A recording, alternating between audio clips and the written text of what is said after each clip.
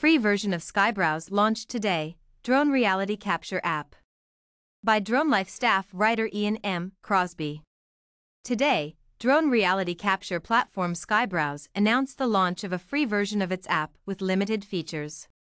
Upon downloading the SkyBrowse app, users are able to fly a mission with a supported drone, upload the video to create a simple 3D model, and fly a wide-range mapping wide browse mission.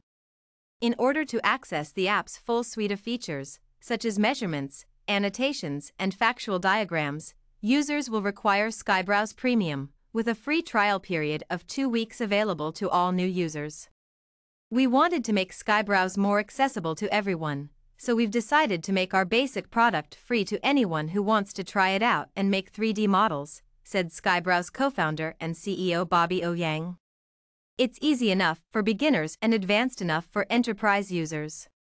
We hope that the product will speak for itself and create curiosity to try more features. Through the use of patented videogrammetry technology, SkyBrowse generates 3D models that are accurate to the centimeter.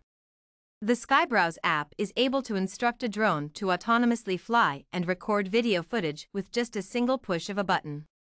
After uploading the gathered footage to the SkyBrowse website, the processing technology layers thousands of video frames in order to generate a 3D model within mere minutes.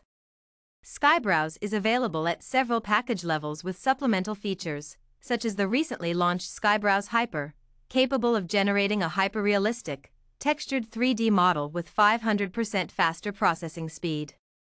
Additional add-ons are able to be purchased separately, including step-by-step training modules.